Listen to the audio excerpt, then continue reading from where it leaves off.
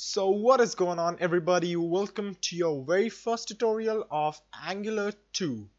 Well, this is the hot thing going on right now, and this is the future.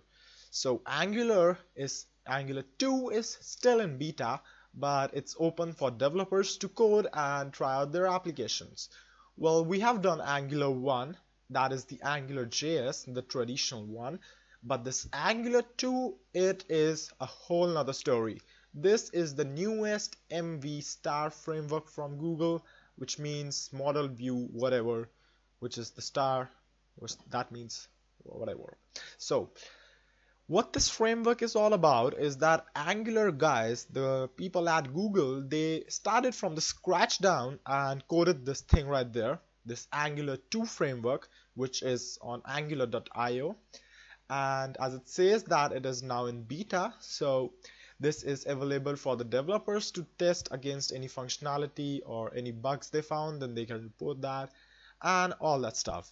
Well, what this Angular 2 would do is that, as you can see down here, it says that it is fast, it is mobile compatible, it is flexible, you can run Angular on server as well, and you can develop Android applications using Ionic framework, and Angular just supports that.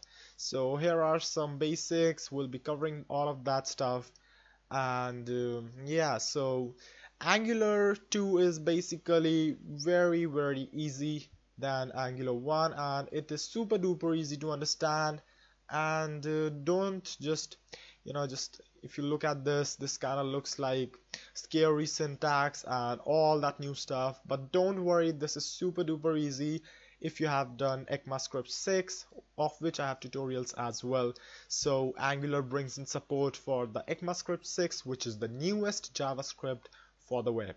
Well, that ECMAScript 6 is in the beta version as well, so you can't expect that to run on your websites, but we have got something known as the TypeScript compiler and a bunch of others as well. So we'll be making use of that to work with Angular 2.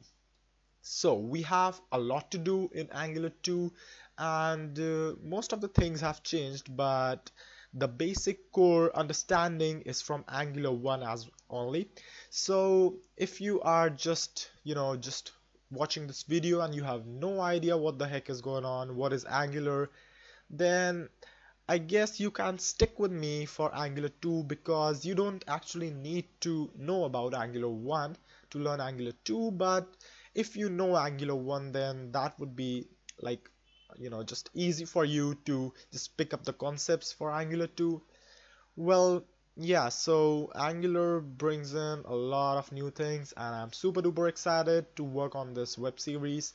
So we'll be starting off with Angular's Hello World program in the next tutorial, and I'm also going to show you how to set this development environment, all of that, what this TS is, these TS files, and all that interesting stuff very soon. So that's all for this tutorial, and I'll see you then real soon. Don't forget to subscribe, and thank you for watching.